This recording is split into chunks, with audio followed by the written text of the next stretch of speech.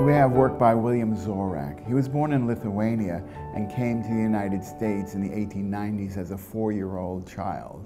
He was known for carving pieces directly into wood or stone, and we have this example here of his own cat, and it's carved out of what we call Tennessee marble. There's an identical version in the Metropolitan Museum of Art that's gray and carved in granite.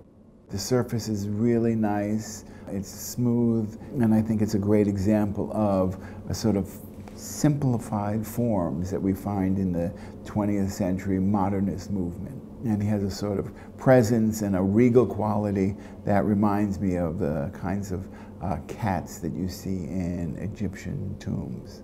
Through the skill and artistic craftsmanship of Zorach, he was able to show that figure that was lurking inside of this block of marble. Here's a little piece in bronze. We have this wonderful, wonderful depiction of a sleeping dog. It's very compact. Sometimes people don't even see what the figure is. It looks like it might have been a found object, like a piece of stone, that all he had to do was, make a few little incised lines to come up with the figure itself.